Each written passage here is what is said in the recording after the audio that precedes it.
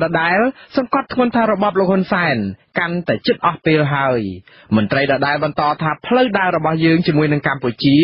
ឈានដល់ទីចុងបំផុតហើយជាពិសេសពាក់ព័ន្ធទៅនឹងការដកការអនុគ្រោះពន្ធនេះយ៉ាងយូរប្រមាណសប្តាហ៍ខាងមុខទៀតនេះនីតិវិធីផ្លូវការនៅក្នុងការចាប់ផ្ដើមបញ្ឈប់ការផ្ដល់ការអនុគ្រោះពន្ធដល់កម្ពុជានឹងចាប់ផ្ដើមហើយប្រពន្ធដដែលបន្ថែមថានេះមិនមែនជាការគំរាមចោលទេឬគ្រាន់តែព្រោះឲ្យលឺក្ដុងក្ដាំងនោះទេមន្ត្រីដដែលរូបនេះបន្តទៀតថាអ្វីដែលសហភាពអឺរ៉ុបទាមទារគឺមិនមែនគ្រាន់តែឲ្យដោះលែងលោកកឹមសុខាប្រធានគណៈបកសង្គ្រោះជាតិពីការឃុំខ្លួននៅក្នុងផ្ទះតែប៉ុណ្ណោះទេក៏ប៉ុន្តែតម្រូវឲ្យរបបលោកហ៊ុនសែនបើកឲ្យប្រព័ន្ធផ្សព្វផ្សាយឯករាជ្យដំណើរការឡើងវិញជារួមគឺត្រូវតែស្ដារសិទ្ធិមនុស្សនិងប្រជាធិបតេយ្យឡើងវិញអ្នកវិភាគនិងអ្នកខ្លាំមើលសង្គមមើលឃើញថារបបលោកហ៊ុនសែនពិបាកនឹងបញ្ចុះបញ្ចូលសហគមន៍អន្តរជាតិជាពិសេសប្រទេសលោកសេរីឲ្យគាំទ្ររបបលោកខ្លាំងណាស់ដំណើរទៅចូលរួមក្នុងមហាសន្និបាតអន្តរជាតិទាំងនៅសហភាពអន្តរសភានៅឯទីក្រុងហ្សឺណែវប្រទេសស្វីសនិងនៅជំនួបកំពូលអាស៊ីអឺរ៉ុបនៅទីក្រុងប្រុចសែលប្រទេសបែលហ្សិកគណៈប្រតិភូរបបលោកហ៊ុនសែនមិនទទួលបានជោគជ័យនៅក្នុងការបញ្ចុះបញ្ចូលអន្តរជាតិឲ្យទទួលយកស្ថានភាពបច្ចុប្បន្ននៅកម្ពុជាបាននោះឡើយបើទោះបីជាលោកហ៊ុនសែននិងគណៈប្រតិភូនៃរបបនេះបានជួបមន្ត្រីសហភាពអឺរ៉ុបដើម្បីចរចាកុំឲ្យកាត់ផ្តាច់ការអនុគ្រោះពន្ធនេះក៏តំណាងជាន់ខ្ពស់ទទួលបន្ទុកកិច្ចការបរទេសនិងគោលនយោបាយសន្តិសុខនិងជាអនុប្រធានស្នងការអឺរ៉ុបអ្នកស្រី Federica Mogherini បញ្ជាក់ថាគ្មានលទ្ធផលអ្វីប្រែប្រួលជាវិជ្ជមានអំពីជំនួបនោះឡើយមិនតែប៉ុណ្ណោះអ្នកស្រីនៅតែប្រកាន់ជំហរថាបញ្ហាធ្លាក់ចុះដុនដាបនៃលទ្ធិប្រជាធិបតេយ្យការរំលោភសិទ្ធិមនុស្សនិងបញ្ហានីតិរដ្ឋនៅកម្ពុជាគឺជាកត្តាដែលកម្ពុជានឹងបាត់បង់ការអនុគ្រោះពន្ធនេះសហភាពអឺរ៉ុបកាលពីដើមខែតុលានេះបានជូនដំណឹងរួចទៅហើយទៅរបបលោកហ៊ុនសែនអំពីចំណាត់ការឈានទៅរកការលុបចោលប្រព័ន្ធការអនុគ្រោះពន្ធនេះដោយសារតែពុំមានការកែប្រែស្ថានភាពវិបត្តិប្រជាធិបតេយ្យនិងការរំលោភសិទ្ធិមនុស្សធ្ងន់ធ្ងរនៅកម្ពុជាក្នុងរយៈពេលកន្លងមកនេះលោកសំរងស៊ីសហស្ថាបនិកគណៈបកសង្គ្រោះជាតិនិងជាប្រធានចលនាសង្គ្រោះជាតិថាលោកហ៊ុនសែនគឺជាមេដឹកនាំហិង្សារំលោភសិទ្ធិមនុស្សនិងបំផ្លាញប្រជាធិបតេយ្យដែលកំពុងតែនាំគ្រោះភ័យយ៉ាងខ្លាំងទៅដល់ជោគវាសនាប្រទេសជាតិទាំងមូលជាពិសេសកំពុងតែនាំទុក្ខដល់ប្រជាពលរដ្ឋខ្មែរស្លូតត្រង់ដូចជាកម្មកររោងចក្រកាត់ដេរថ្លែងទៅកាន់អ្នកគាំទ្រគណៈបកសង្គ្រោះជាតិនៅឯទីក្រុងប្រុចសែលប្រទេសបែលហ្សិកកាលពីថ្ងៃទី19ខែតុលា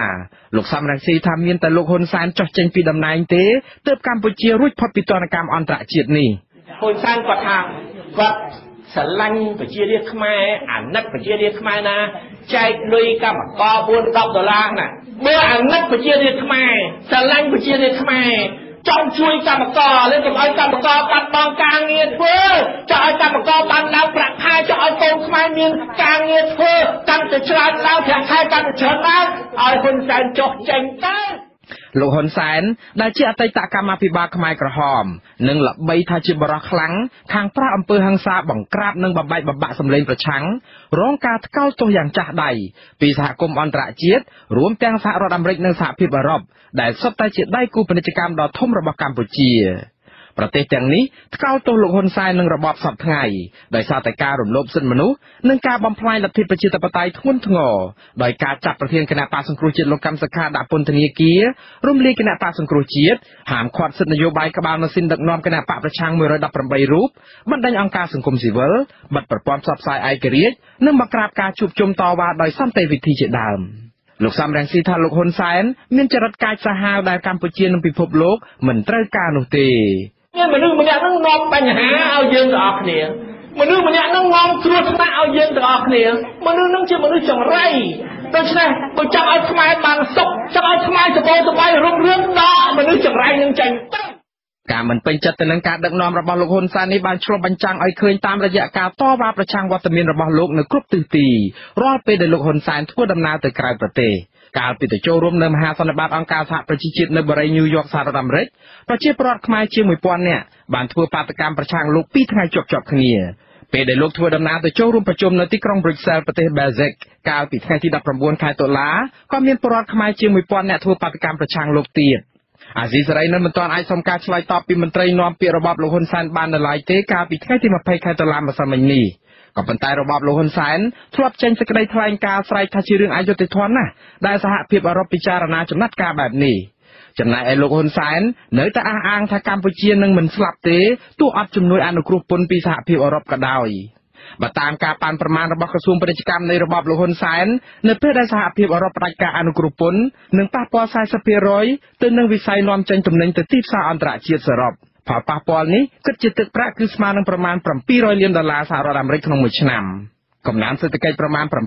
ក្នុងរយៈពេល20ឆ្នាំកន្លងមកនេះគឺមួយចំណែកធំបានមកពីការអនុគ្រោះពន្ធផ្នែកវាយនភ័ណ្ឌនេះឯងដូច្នេះបើបាត់បង់អត្ថប្រយោជន៍នេះប្រទេសជិតខាងរួមទាំងប្រទេសបង់ក្លាដេសនិងលីបេរីយ៉ាឯណោះនឹងដណ្ដើមឱកាសពីកម្ពុជា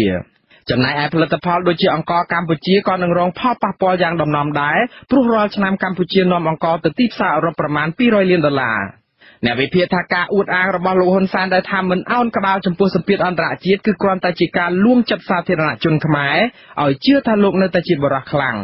តែតាមការពិតលោកហ៊ុនសែនជៀសមិនផុតពីលួចចរចាស្ងាត់ៗជាមួយបរទេសជាក់ជាមិនខាន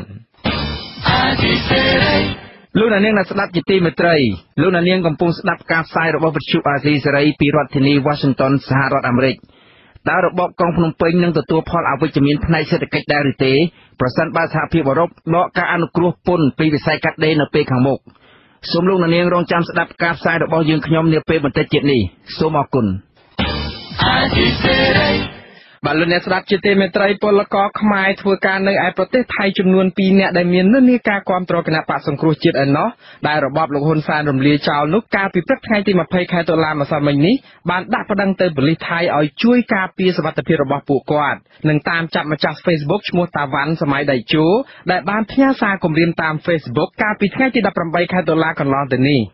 លោកសុនសីហាថ្លែងថាលោកព្រួយបារម្ភពីសុវត្ថិភាពព្រោះអ្នកគំរាមនោះគឺជាក្រុមបកពួករបស់មន្ត្រីក្រសួងកាងារខ្មែរដោយសារតែម្ចាស់គណនី Facebook នេះមានរូបថតជាមួយនឹងមន្ត្រីក្រសួងកាងារលោកអ៊ិតសំហេងដែលបានចុះទៅជួបពលករនៅឯប្រទេសថៃកាលពីពេលថ្មីៗនេះនឹងគេមានន័យថាគេចង់ប្រើអំពើហិង្សាកាប់សម្លាប់អានេះគឺយើងអាចចោទថាគេនឹងមានចេតនាបង្កហិង្សាដោយគិតទុកជាមុនអញ្ចឹងពេលដែលមានរឿងហេតុអ្វីកើតឡើងយើងជាបុគ្គលដែលរស់នៅក្នុងប្រទេសប្រជាធិបតេយ្យគឺយើងត្រូវតែទៅដឹងអាជ្ញាធរមានសមត្ថកិច្ចដើម្បីឲ្យគេនឹងទទួលដឹងឮហើយអ្វីដែលសង្កត់ធ្ងន់គឺយើងឲ្យខាងអាជ្ញាធរនឹងគឺតាមដានបុគ្គលពួកនេះឲ្យបានម៉ត់ចត់ពីព្រោះយើងការពារនៅសុវត្ថិភាពរបស់ខ្លួនយើងសារគម្រាមនៅក្នុង Facebook នេះនិយាយថាសូមផ្ញើជូនទៅក្រុមពួកអាអង្គែស៊ីប្រមាណក្បាលនេះពួកឯងមិនរួចខ្លួនទេចាំតែមើលទៅជាពិសេសក្រុមអាមរៀនដៃស្អាតនៅថៃនេះឯងចាំមើលគង់មានថ្ងៃជួបអញទេពលកររូបនេះអះអាងទៀតថាសមត្ថកិច្ចថៃបានទទួលបណ្ដឹងរបស់ពួកគាត់រួចទៅហើយកាលពីព្រឹកថ្ងៃទី20 ខែតុលាហើយប៉ូលីសថៃក៏បានឲ្យពួកគាត់រាយការណ៍ទៅសមត្ថកិច្ចថៃជាបន្ទាន់ប្រសិនបើមានការគំរាមទៅថ្ងៃក្រោយទៀតឬក៏ប្រទះឃើញម្ចាស់ Facebook នេះដើម្បីនឹងចាប់ជននោះមកចាត់វិធានការតាមផ្លូវច្បាប់បាទលោកអ្នកស្ដាប់ជាទីមេត្រីព័ត៌មានពីខេត្តប្រស័យហនុឯណោះវិញសង្គមស៊ីវិលនិងប្រជាពលរដ្ឋនៅក្នុងខេត្តនេះស្នើទៅរបបលោកហ៊ុនសែននិងអាជ្ញាធរខេត្តឲ្យពិនិត្យនិងពិចារណាឡើងវិញជុំវិញការកាត់ដីព្រៃទុបជិត12ហិកតាចេញពីដីអភិរក្សដែលអាចបណ្ដាលឲ្យប៉ះពាល់ដល់ការផ្គត់ផ្គង់ទឹកស្អាតនៅក្នុងខេត្តសមុទ្រមួយនេះលោកថនថារ៉ូមានសេចក្តីរាយការណ៍ជុំវិញព័ត៌មាននេះសង្គមស៊ីវិលនិងពលរដ្ឋនៅខេត្តព្រះសីហនុជាពិសេសពលរដ្ឋរស់នៅក្នុងក្រុងព្រះសីហនុបានអះអាងថាការបាត់បង់ប្រព័ន្ធទឹកដ៏សំខាន់នេះនឹងធ្វើឲ្យបញ្ហាខ្វះទឹកសាបប្រើប្រាស់កាន់តែធ្ងន់ធ្ងរឡើងពួកគេលើកឡើងថាបឹងព្រែកទុបជាប្រភពទឹកមួយដ៏សំខាន់សម្រាប់ផ្គត់ផ្គង់ការប្រើប្រាស់នៅក្នុងខេត្តនេះម្ចាស់ផ្ទះសំណាក់នៅខេត្តព្រះសីហនុម្នាក់លោកសំដំដិនឲ្យអាស៊ីសេរីដឹងកាលពីថ្ងៃទី19 ខែតុលាថាការផ្គត់ផ្គង់ទឹកសាបសប្តាហ៍នេះមិនបានគ្រប់គ្រាន់ទេគឺទឹកចេញមកតិចៗហើយមានពេលខ្លះទឹកនោះក៏ខ្វក់ថែមទៀតផងលោកបន្តថាប្រភពទឹកស្អាតដែលចេញពីតំបន់ក្បាលឆាយសម្រាប់ផ្គត់ផ្គង់នៅក្នុងក្រុងព្រះសីហនុរាល់ថ្ងៃនេះមិនគ្រប់គ្រាន់ទៅនឹងតម្រូវការនៅក្នុងក្រុងនោះទេបឹងពេលទុកមួយបើសិនជាអស់បឹងពេលទុកហ្នឹងដឹងទៅរកណាទេរកបឹងទឹកសាបផ្គត់ផ្គង់អត់ទាន់ទេបើសិនបញ្ហាអគិភ័យអីហ្នឹងដឹងមិនទេព្រោះបឹងពេលទុកវានៅចិត្តត្រង់បីថារងថ្ងៃហ្នឹងបានមុខបឹងហ្នឹងក៏ទៅបាក់ប្រើដែររងថ្ងៃមាននិយាយតាមត្រង់ម្ដុំជួអូជាទៀលហ្នឹងហ្មងណាមកពី10យកបាត់មានទឹកប្រើតែមិនអត់ហើយពេលថ្ងៃអីបើមានការអត់អីបើមានតិចពលរដ្ឋណាទេលោកសុនសុផាតបារម្ភថានៅរដូវប្រាំងពលរដ្ឋនឹងខ្វះខាតទឹកប្រើប្រាស់បន្ថែមទៀតដោយសារតែបាត់បង់បឹងធម្មជាតិ លោកស្នើទៅរបបលោកហ៊ុនសែនអាជ្ញាធរខេត្តនិងស្ថាប័នពាក់ព័ន្ធស្រាវជ្រាវឡើងវិញពីផលប៉ះពាល់នៃការកាត់ដីបឹងព្រែកទប់ជិត12ហិកតាចេញពីដីអភិរក្ស អញ្ចឹងយើងខ្ញុំបានតែជាប្រជាពលរដ្ឋព្រួយបារម្ភណាស់ចំពោះការកង្វះទឹកនៅរដូវប្រាំងពីព្រោះបឹងព្រែកទប់ហ្នឹងជាកន្លែងស្តុកទឹកមួយសម្រាប់យកទៅប្រើប្រាស់សម្រាប់ជាពលរដ្ឋនៅក្នុងខេត្តបរសេនុយើងស្នើសុំឲ្យរដ្ឋាភិបាលពិនិត្យទៅកាត់ដែលកំណត់កាត់12ហិកតាហ្នឹងដើម្បីឲ្យគាត់ទៅធ្វើការស្រាវជ្រាវបន្តឡើងវិញ របបលោកហ៊ុនសែនបានកាត់ដីជិត12ហិកតាចេញពីតំបន់អភិរក្សទឹកសាបព្រែកទប់ដែលស្ថិតក្នុងភូមិសាស្ត្រក្រុងព្រះសីហនុខេត្តព្រះសីហនុដោយរក្សាទុកផ្ទៃដីទំហំ 4.8 ហិកតាប៉ុណ្ណោះសម្រាប់ជាតំបន់អភិរក្សអាស៊ីសេរីមិនទាន់មានប្រភពពីមន្ត្រីរដ្ឋកោទឹកខេត្តព្រះសីហនុដើម្បីឆ្លើយបំភ្លឺបាននៅឡើយទេនៅថ្ងៃទី20ខែតុលានេះប៉ុន្តែរដ្ឋបាលខេត្តព្រះសីហនុកាលពីថ្ងៃទី18ខែតុលាបានសរសេរនៅទំព័រ Facebook របស់ខ្លួនប្រាប់ទៅពលរដ្ឋកុំឲ្យមានការបារម្ភពីការខ្វះខាតទឹកស្អាតប្រើប្រាស់ដោយអះអាងថាប្រភពទឹកស្អាតដែលត្រូវផ្គត់ផ្គង់ឲ្យការប្រើប្រាស់របស់ប្រជាពលរដ្ឋនៅទូទាំងខេត្តព្រះសីហនុត្រូវបានយកចេញពីអាងស្តុកទឹកតំបន់ក្បាលឆាយដែលជាប្រភពទឹកធម្មជាតិនិងមានវិសាលភាពផ្គត់ផ្គង់គ្រប់គ្រាន់និងមិនបង្កឲ្យមានក្តីបារម្ភដោយសារតែបឹងព្រែកទប់បានគោករាក់និងបាត់បង់គុណភាពទោះបីយ៉ាងណាអ្នកសម្របសម្រួលសមាគមអាត់ហុកប្រចាំខេត្តព្រះសីហនុអ្នកស្រីជាបសុធារីបានឲ្យដឹងថាប្រភពទឹកតំបន់ក្បាលឆាយមិនអាចផ្ដល់ទឹកគ្រប់គ្រាន់ដល់តម្រូវការពលរដ្ឋបាននោះទេ 14ហិកតា80អានហើយយើងទៅខំប្រភពទឹកមកពីក្បាលឆាយដែលគ្រប់គ្រងដោយក្រុមហ៊ុនអាមកូនេះតើគេផ្ដល់ទឹកឲ្យយើងគ្រប់គ្រាន់ស្រាប់ឬអត់ហើយក្បាលឆាយនេះគឺនៅខេត្តប្រាំងអត់មានទឹកទៀតហើយដីជុំវិញសម្រាប់ក្បាលឆាយកំពុងតែត្រូវបានប្រជាពលរដ្ឋនិងមនុស្សមួយចំនួនជាឱកាសនឹងទន្ទ្រានយកទៀតគឺពួកខ្ញុំឃើញអនុក្រឹត្យហ្នឹងគឺពួកខ្ញុំស្លុតចិត្តមែនតើពួកខ្ញុំព្រួយបារម្ភថាតើទៅអនាគតអ្នកកំពុងសំបានទឹកស្អាតណាប្រញាប់ពុតទឹកជាតម្រូវការចាំបាច់ណាស់បងថ្ងៃអ្នកស្រីជាបសុធារីឲ្យដឹងទៀតថាភូមិសាស្ត្រខេត្តព្រះសីហនុតំបន់ខ្លះជាអណ្ដូងមិនចេញទឹកឬប្រើមិនកើតសង្គមស៊ីវិលរូបនេះទទូចដល់របបកងភ្នំពេញពិនិត្យឡើងវិញនិងចុះមកស្រាវជ្រាវពីសារៈសំខាន់នៃបឹងព្រែកទប់នេះ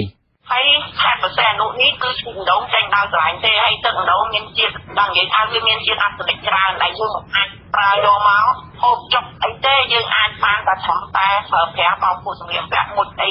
យើងសម្រាប់អីនាយអាយទេប៉ុន្តែយើងមិនអាចយកទឹកដងមកដាំស្ករហូបបានទេវាសម្បូរជាតិអាស៊ីតតែហូបទៅធ្វើឲ្យមានគ្រោះក្នុងម្ដងរួមឬក៏បញ្ហាកាពះអុយសុខភាពទៀតហើយកន្លែងខ្លះទឹកដងបានទេស្អាតហ្នឹងហើយហើយកន្លែងខ្លះដងហ្នឹងគឺតែងតែខែផ្សារតែប្រាំអត់មាន អភិបាលខេត្តព្រះសីហនុលោកយុនមីនបដិសេធមិនធ្វើអធិប្បាយជុំវិញក្តីបារម្ភរបស់ពលរដ្ឋនៅពេលអាស៊ីសេរីសាកសួរ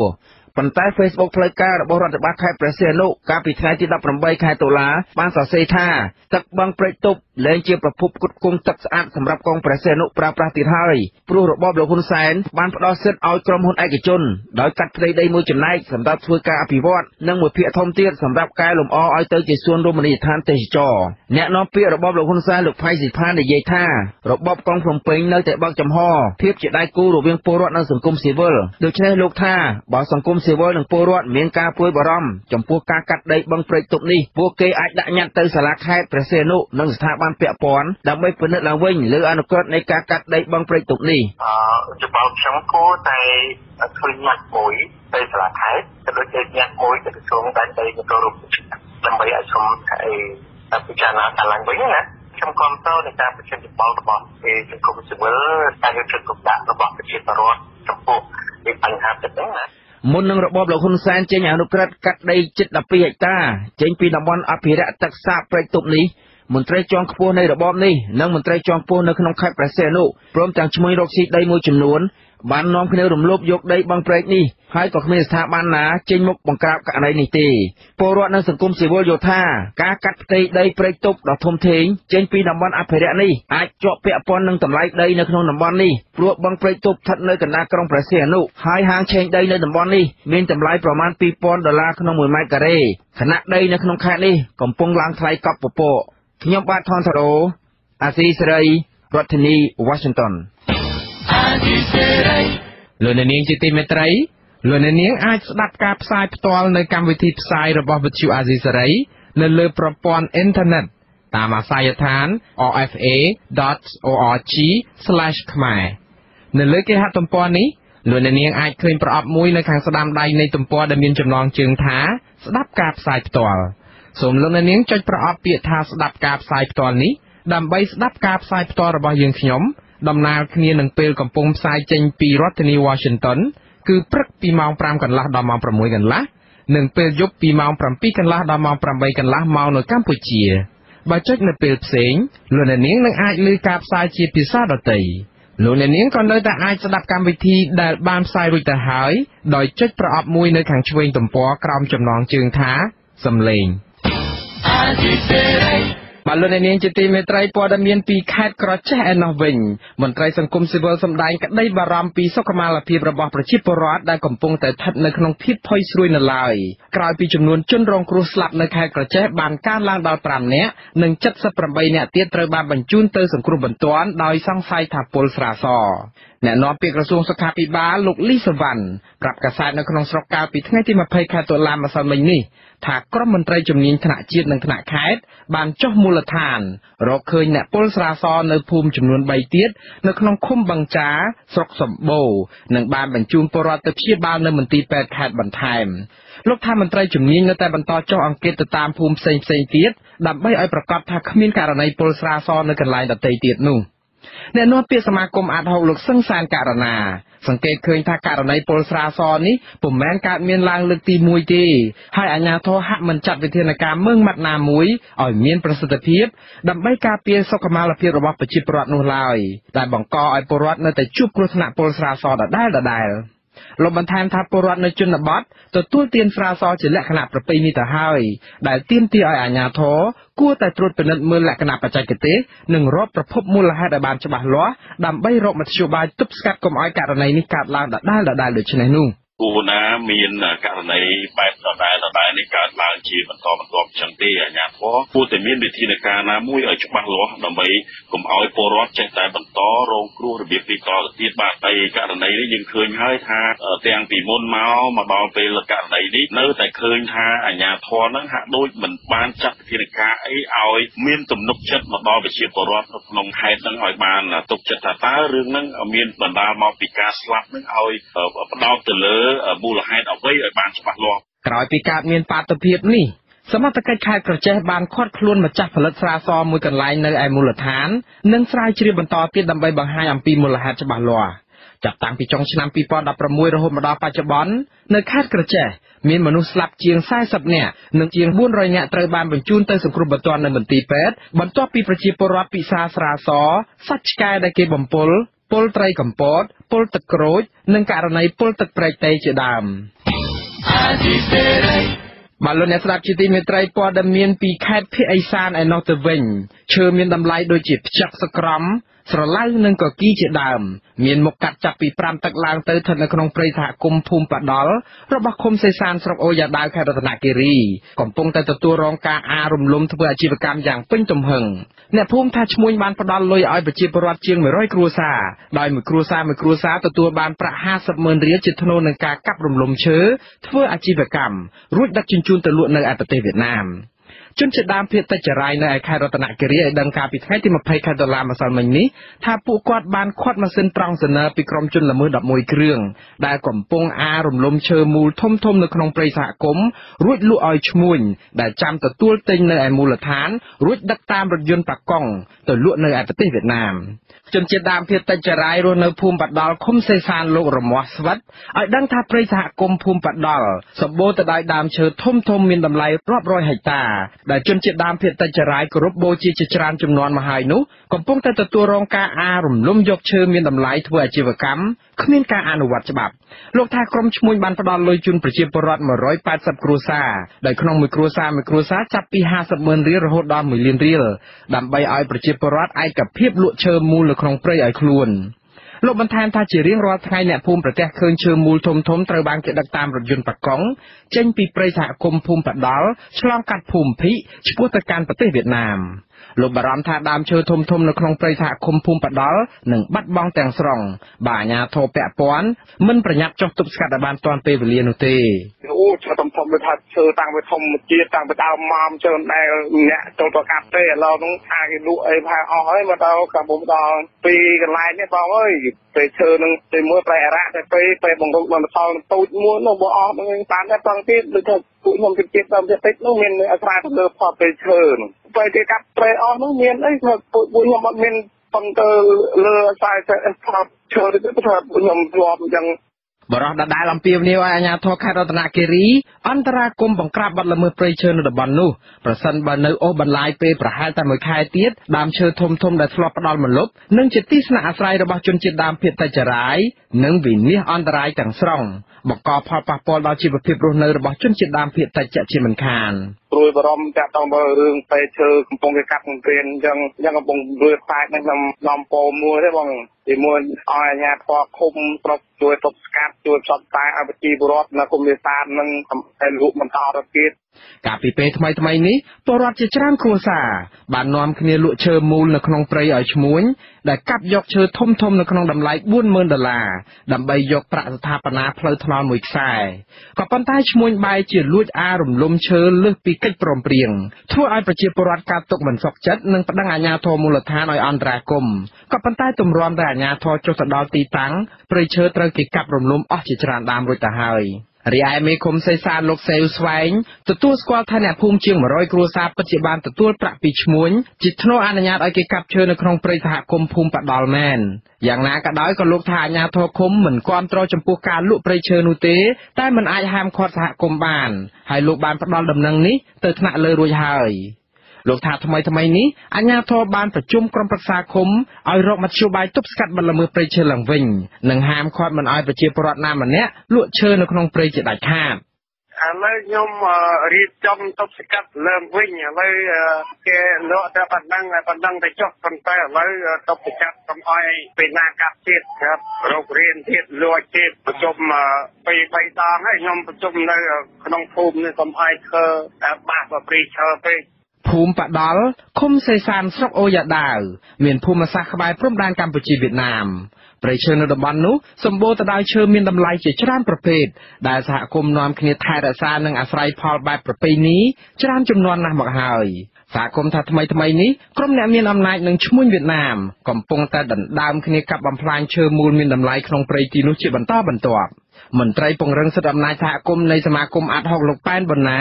មានប្រសាសន៍ថាជនជាតិដើមភាគតិចមួយចំនួនដែលរស់នៅភូមិបដលនិងមន្ត្រីអាត់ហុកនឹងរួមគ្នាដាក់បណ្ដឹងបរិហារទៅតុលាការខេត្តរតនគិរីនៅពេលឆាប់នេះបំណងជំរុញឲ្យមានអ្នកទទួលខុសត្រូវពីវិនិស្សកម្មព្រៃឈើនៅតំបន់នោះលោកថាអាជ្ញាធរមូលដ្ឋាននិងមន្ត្រីនគរបាលយុតិធម៌គឺជាអ្នកទទួលខុសត្រូវយ៉ាងសំខាន់ហើយមិនគួរបណ្តែតបណ្តោយឲ្យមានការលក់ព្រៃអភិរក្សខុសច្បាប់បែបនេះនោះទេចំពោះនៅឃុំសេសានដែលយើងឃើញថាគ្រួសារទទួលបាន50,000នឹងយើងឃើញថានៅពេលដែលគេចុះតាមឈើយកអស់ហើយហ្នឹងប្រកាសជាលិខិតហ្នឹងខ្លាយទៅជាការលក់ដីព្រៃថែមទៀតយើងជឿថាអញ្ចឹងដំបូងគេចុះយកដើមឈើសិនបន្ទាប់ពីហ្នឹងទៅដីព្រៃដែលគេចុះយកដើមឈើរួចហើយគេនឹងរៀនទៅព្រៀងយកដីជាកម្មសិទ្ធិយកកម្មសិទ្ធិរបស់អ្នកណាម្នាក់ទៀតដល់គេសម្អាងលើសហគមន៍ហ្នឹង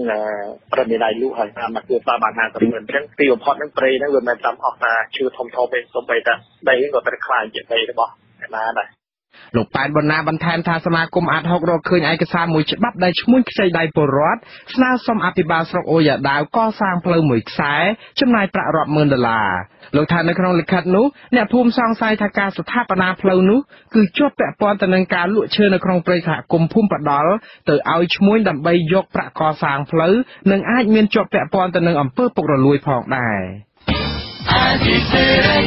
បាទលោកអ្នកនាងជាទីមេត្រីលោកអ្នកនាងទើបតែបានស្ដាប់ព័ត៌មានប្រចាំថ្ងៃរបស់វិទ្យុអាស៊ីសេរីដែលរៀបចំជូនដោយខ្ញុំបាទមុនណារ៉េតជាបន្តទៅទៀតនេះសូមអញ្ជើញលោកអ្នកនាងរងចាំស្ដាប់សេចក្តីរាយការណ៍ពិស្ដារផ្សេងទៀតនៅពេលបន្តិចទៀតនេះ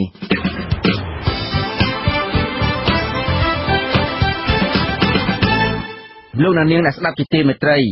នៅក្នុងការផ្សាយជាបន្តទៀតនេះយើងខ្ញុំមានសេចក្តីរាយការណ៍ស្ដីអំពីសហជីពឯករាជ្យថាកម្មករកាត់ដេរនិងស្បែកជើងនឹងរងផលប៉ះពាល់ខ្លាំងប្រសិនបើបាត់បង់ប្រព័ន្ធអនុគ្រោះពន្ធសង្គមស៊ីវិលសោកស្ដាយដែលប្រព័ន្ធយុតិធធម៌មិនបានផ្ដន់ទោសករណីប៉ូលីសនៅខេត្តបន្ទាយមានជ័យធ្វើទរណកម្មពលរដ្ឋជនរងគ្រោះដីធ្លីថាអ្នកមានប្រាក់និងអំណាចកំពុងប្រើប្រាស់ប្រព័ន្ធយុតិធធម៌ជាឧបករណ៍ប្លន់យកដីពលរដ្ឋក្រីក្រហើយនៅចុងកម្មវិធីលោកអ្នកនាងនឹងបានស្ដាប់ព័ត៌មានបញ្ចប់សូមអញ្ជើញលោកអ្នកនាងស្ដាប់ការផ្សាយរបស់យើងខ្ញុំដែលមានជាបន្តទៅទៀតដូចតទៅ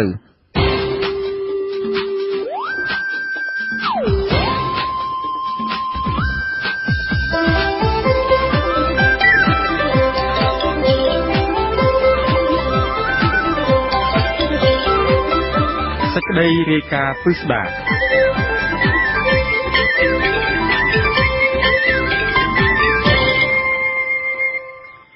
លោកអ្នកនាងដែលស្ដាប់ជាទីមេត្រីមេដឹកនាំរបបក្រុងភ្នំពេញលោកហ៊ុនសែនអះអាងថាមិនទាន់មានការដកប្រព័ន្ធអនុគ្រោះពន្ធនៅឡើយទេហើយកម្មករនៅតែមានការងារធ្វើនិងមានប្រាក់ខែដដែលមកទល់នឹងពេលនេះលោកថារឿងដកប្រព័ន្ធអនុគ្រោះពន្ធនេះមិនទាន់សម្រេចថាយ៉ាងណានៅឡើយទេសហជីពថានេះគ្រាន់តែជាសារនយោបាយបែបប្រជាពិធដ្ឋរបស់លោកហ៊ុនសែនតែប៉ុណ្ណោះព្រោះដំណើរការនីតិវិធីដកប្រព័ន្ធអនុគ្រោះពន្ធនេះត្រូវបានសហភាពអឺរ៉ុបប្រកាសកាលពីពេលថ្មីៗនេះរួចទៅហើយពីរដ្ឋធានី Washington លោកយុនសាមៀនរាយការណ៍ពិស្ដារអំពីរឿងនេះមេដឹកនាំរបបឯកបកលោកហ៊ុនសែនបន្តអះអាងពីរឿងមិនបារម្ភនឹងការដកប្រព័ន្ធអនុគ្រោះពន្ធ EBA ដដែលបើទោះបីជានៅពីក្រោយឆាករបបរបស់លោកបានព្យាយាមបញ្ចុះបញ្ចូលឲ្យសហភាពអឺរ៉ុបបន្តប្រព័ន្ធអនុគ្រោះពន្ធនេះដល់កម្ពុជាបែបណាក្តីថ្លែងប្រាប់ក្រុមអ្នកគាំទ្ររបស់លោកពីទីក្រុងប្រូសែលប្រទេសបែលហ្សិកដែលជាមជ្ឈមណ្ឌលនៃសហភាពអឺរ៉ុបកាលពីយប់ថ្ងៃទី19ដុល្លារលោកអះអាងថាមុនឬក្រោយកម្ពុជាគង់តែបាត់បង់ប្រព័ន្ធអនុគ្រោះពន្ធនេះដដែលដោយសារតែកំណើនសេដ្ឋកិច្ចកាលពេលនេះបងប្អូនបានបាត់បង់ការងារបានបាត់បង់ប្រាក់ចំណូលហើយនៅអត់បានបាត់អីទាំងអស់នៅមូលដោយនគរចិត្តប៉ុន្តែគេយកទៅធ្វើជាសង្គ្រាមចិត្តសាស្ត្រໄວប្រហារហើយខ្ញុំសូមជម្រាបជូននៅក្នុងប្រទេសអាស៊ានទាំងអស់ណាស់ដែលទទួលភាពអនុគ្រោះអ្វីទាំងអស់លើកលែងតែគឺមានតែប្រទេសអ្វីទេកម្ពុជាឡាវម៉ាយ៉ាម៉ាហេតុអីវៀតណាមអត់ទទួលបានអាហ្នឹងហេតុអីឥណ្ឌូនេស៊ីអត់ទទួលហេតុអីថៃអត់ទទួលដោយសារកម្រិតកើនឡើងនៃសេដ្ឋកិច្ចរបស់គេអញ្ចឹងកម្ពុជាយើងមុននឹងក្រោយអាហ្នឹងវាគង់តែបាត់ទេលោកអះអាងថាពន្ធគយជិត$700 លាន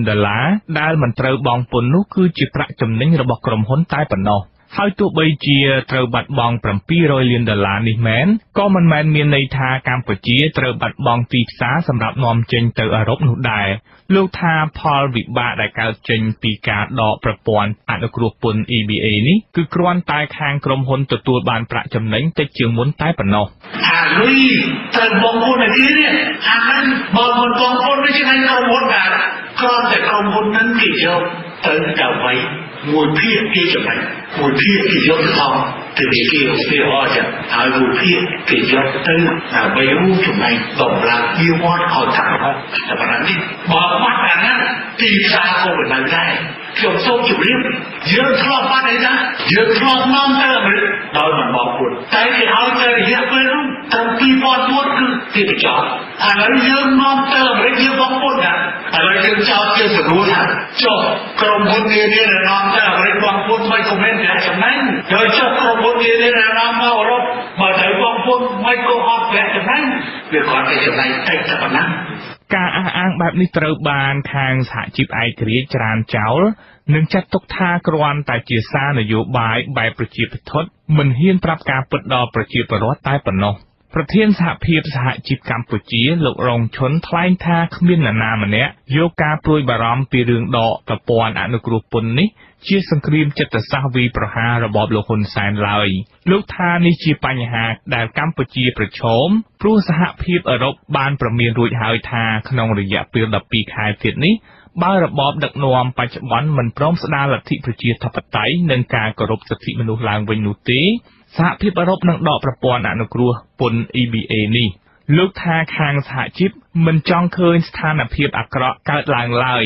ដូច្នេះលោកទទូចឲ្យរបបលោកហ៊ុនសែនដោះស្រាយរឿងនេះឲ្យបានឆាប់ការដល់ប្រព័ន្ធអនុគ្រោះពន្ធហ្នឹងគេដល់ជូនដល់ប្រទេសក្រីក្រដូចជាកម្ពុជាអញ្ចឹងហើយបើសិនជាយើងយកថាមូលដ្ឋានកំណើនសេដ្ឋកិច្ច7ក្បៀសជាងហ្នឹងពេលដែលគេដកប្រព័ន្ធអនុគ្រោះពន្ធទៅកម្ពុជាយើងមិនអាចរក្សាកំណើនសេដ្ឋកិច្ច7ក្បៀសជាងនឹងបានទេអញ្ចឹងវាត្រូវធ្លាក់គ្រប់វិស័យដូច្នេះវាត្រូវតែមានផលប៉ះពាល់ដ៏ធំមួយទៅលើការងារកម្មករហើយអ្នកទទួលផលប្រយោជន៍តាមរយៈកម្មករហ្នឹងវាត្រូវប៉ះពាល់ដល់ទាំងអស់គ្នាហ្នឹងអញ្ចឹងហើយបានជាយើងក្រើនរំលឹកពីម្ដងហើយម្ដងទៀតឲ្យរដ្ឋាភិបាលគិតពិចារណាហើយការផ្ញើសាររបស់លោកនាយករដ្ឋមន្ត្រីគ្រាន់តែជាប្រជាពិធដ្ឋហើយនឹងកេងចំណេញនយោបាយតែប៉ុណ្្នឹងទេ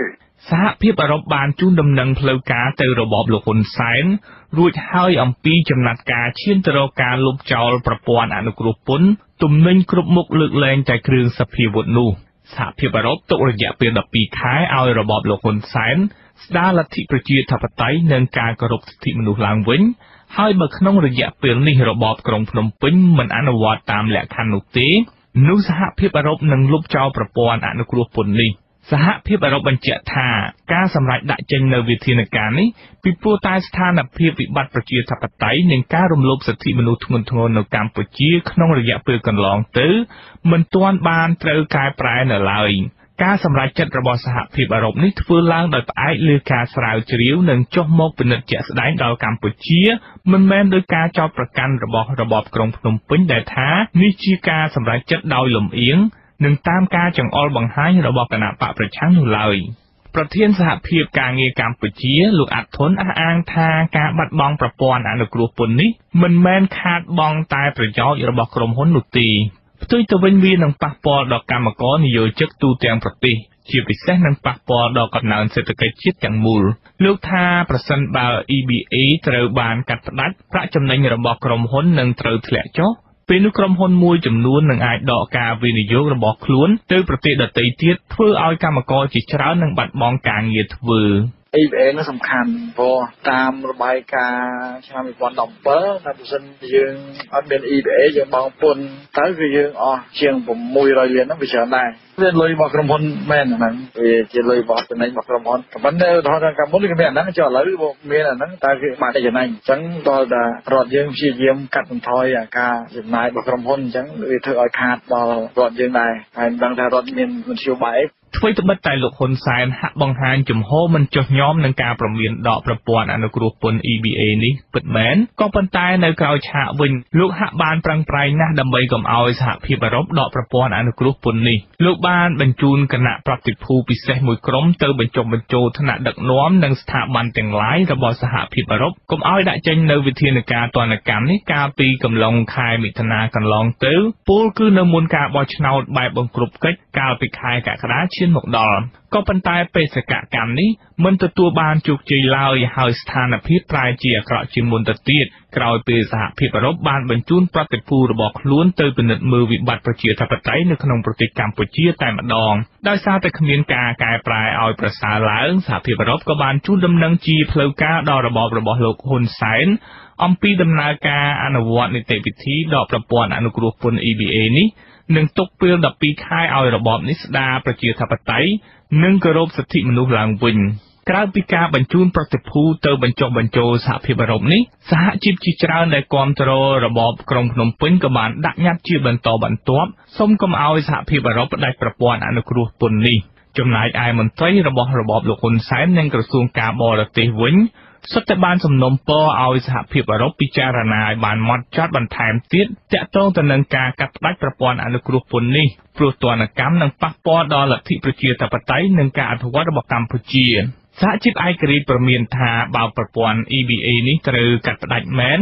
កម្ពុជានឹងត្រូវចំណាយពេលជាច្រើនឆ្នាំដើម្បីស្នើសុំប្រព័ន្ធអនុគ្រោះពន្ធនេះជាថ្មីទៀតទោះបីជាមានដំណោះស្រាយនយោបាយនៅក្នុងប្រទេសក៏ដោយដូច្នេះពួកគេអំពាវនាវយ៉ាងទទូចឲ្យរបបក្រុងភ្នំពេញរកដំណោះស្រាយសមស្របណាមួយដើម្បីកុំឲ្យប្រព័ន្ធអនុគ្រោះពន្ធនេះត្រូវកាត់ផ្តាច់ព្រោះទណ្ឌកម្មនេះនឹងប៉ះពាល់ដល់ប្រជាជាតិខ្មែរទាំងមូលខ្ញុំយុនសាមៀនអាស៊ីសេរីពីរដ្ឋធានី Washington